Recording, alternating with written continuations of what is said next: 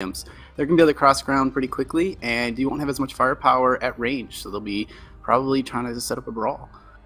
And we do know right now that 12 Donegal Guards has 9 Shadowhawks and 3 Embers, so that's definitely a drop deck for pushing.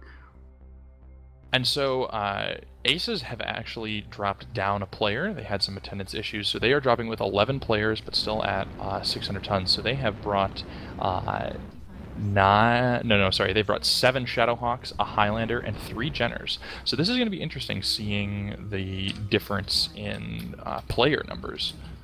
So quickly we see that ACES has actually gone after Theta. That is a question if teams would go after Theta, because when you're at Theta, it's harder to get back on top. It takes time and it takes mechs out, so if the other team pushes on your main force, they could have a numbers advantage.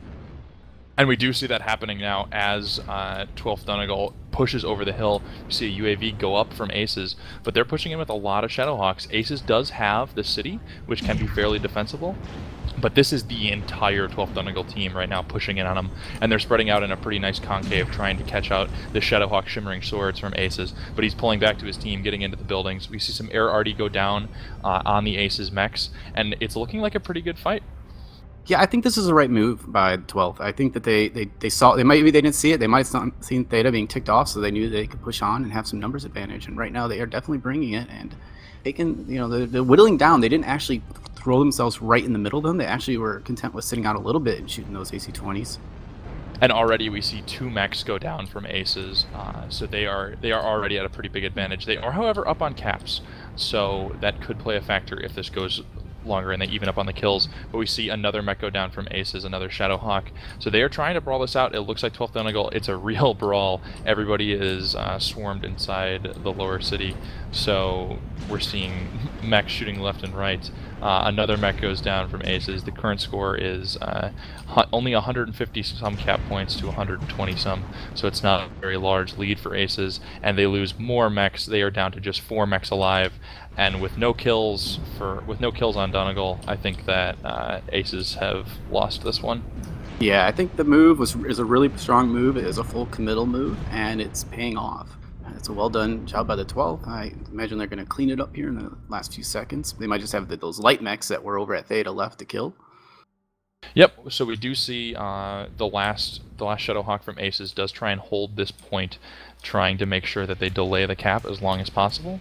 But we have 3 lights still remaining for ACES that are, I think they're going to try and play the cap game. They're not ready to give up. So we see 2 light mechs remaining on Kappa? No. There are some options. It's definitely fighting from behind, but one option is these Jenners could, like you said, go for the cap game. Maybe they can string out these other mechs as they try to trail in. Maybe they can get off an arty strike. I mean, it's the odds are against them, but there's always a possibility of pulling something out.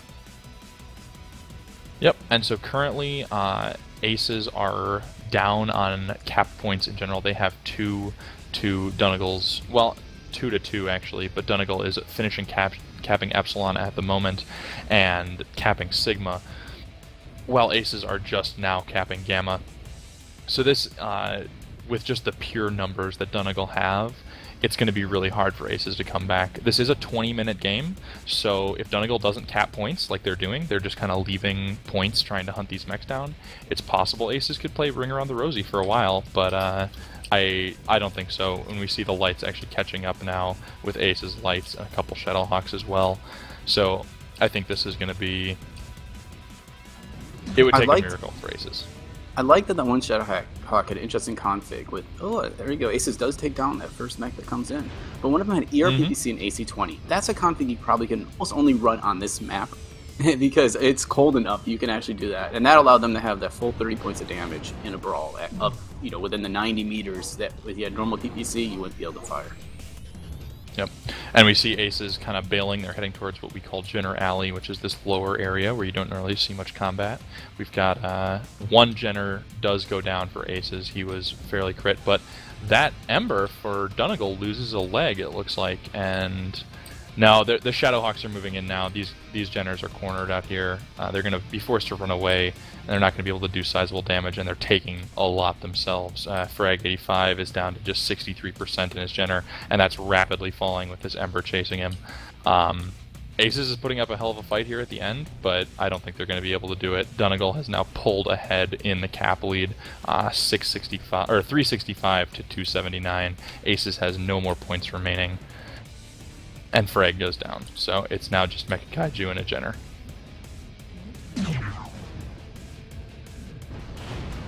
It was a good game, but kills. Yeah, he's going for it. I mean, he takes the leg off that Ember. There's a leg Shadowhawk around, couple legged Embers. I mean, it's about to get surrounded though. Yep. He's trying to make a run for it, but I think this is just a matter of time. And I think that's his leg too. Yep.